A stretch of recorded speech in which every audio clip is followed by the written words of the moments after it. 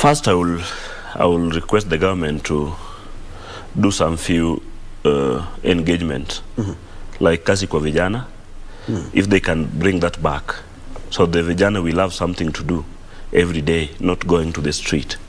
Number two, if the government could stand with the elderly the way President said.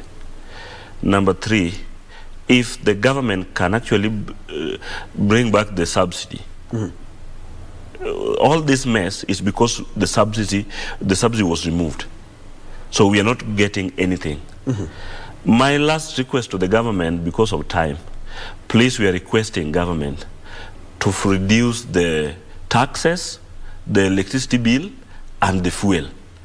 Because many companies are going to close, and many Kenyans are going to be jobless.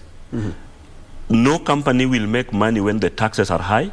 No company will make money when the fuel cost is high, and no any company will make money or profit when the electricity bill is high. Which means the best they're going to do, they're going to say, I'm going back to my country, because most of our directors here are foreigners. They are helping. They are investors.